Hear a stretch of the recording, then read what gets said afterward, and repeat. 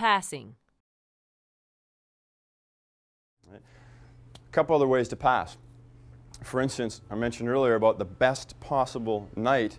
I don't really want to be taking steps. So hopefully everything I need is within 1 step or 2 steps this way. But there's things that aren't, so we really want to start passing. For instance, this cooler down here. I know all the things that are in here. They're our sponsors, by the way, but say a beer, and he'll be serving, I'll say, Canadian.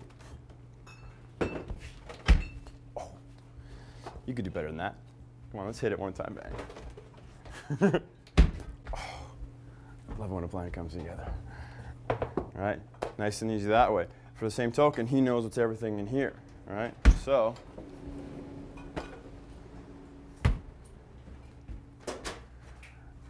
not too bad. Very simple throws we really focus on for the most part. Sure, anytime. Right. So those are some really simple things we do a lot of time. I mean, how many throws do we do throughout a night? Tons, infinite. Tons, right? And only as long as we're paying attention to each other. So those are a couple basic ones.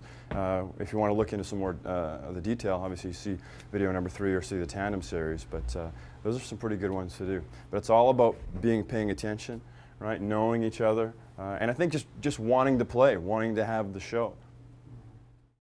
The danger zone and the safety factor.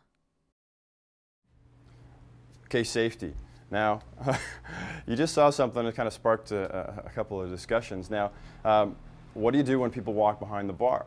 Right? Now, whether it's a waiter or a waitress or someone else who works in the club, if you're throwing things in the air, you got to make sure that they know that just by running back here, it's a dangerous thing. So, and I've had a challenge with this, quite honestly, throughout our bartending career, because a lot of people they don't quite get it. Some bars you won't have a problem with this. This particularly, we actually have stairs behind here and it goes down to a whole nother level, right? So we have staff members sometimes coming back and forth. It's a dangerous thing. We're dealing with things that can really hurt somebody. Gotta tell you a story. I hit that one person ran by and I hit him like right in the chest. And that's gonna leave a mark definitely. I had actually a waitress came by. Do you remember Andrea? We had Andrea, great girl. Anyway, she happened to wander by here without asking her permission, basically, with a tray. Came by her, and by the time she said, "Oh, behind you," which is just not enough time, I was like this. Was it you?